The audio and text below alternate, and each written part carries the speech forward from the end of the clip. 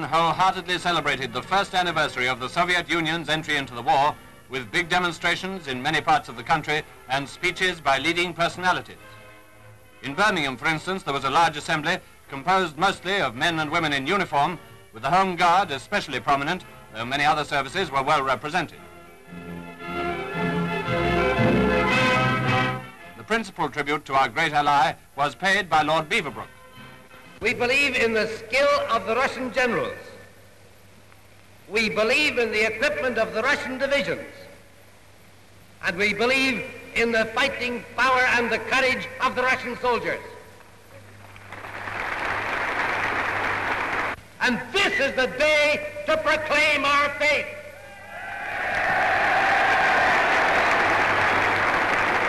Weapons we must give, and raw materials. Bread we must give, and sugar too. Men we must give, equipped with tanks and with airplanes. That is the pledge of the Second Front. Life has been easy for many of us. We have not known the presence of the oppressor in our homes and dwellings. We have not been required to sacrifice freedom. And we have not been called upon to give beyond our endurance. Now the time has come to give all we have got, to fight with fierce determination, with a resolute intention, not only to equal the efforts of our allies, but to outstrip them in the battle of the just.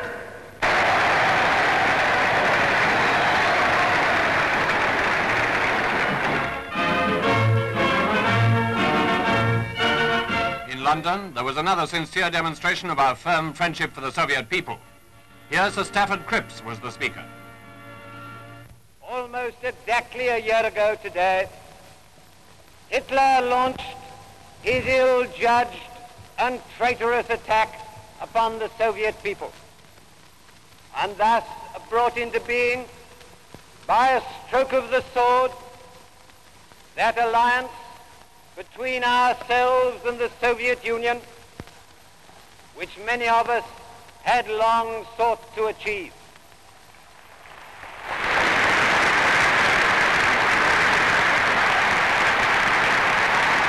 The time will come when we shall be able to launch a great and successful attack upon Hitler in the West.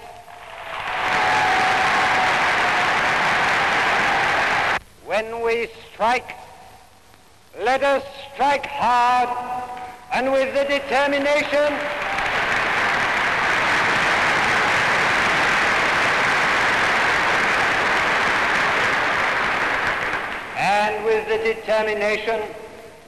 to march through to Berlin before we call a final halt.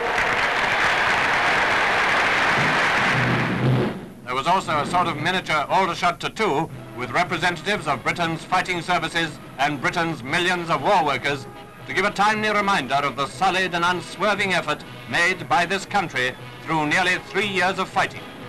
A reminder of what we have done and a new pledge of what we mean to do. The physical training displays serve to underline the fitness of the nation to carry on the fight, whatever it is called upon to endure.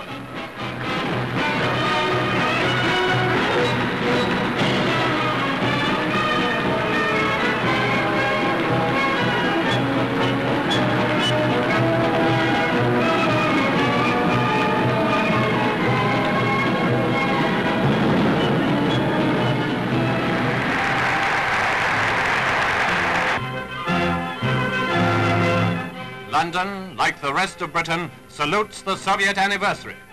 Britain's people, men and women of the services, and all the men and women workers in the common cause of freedom, offer their salute to Russia.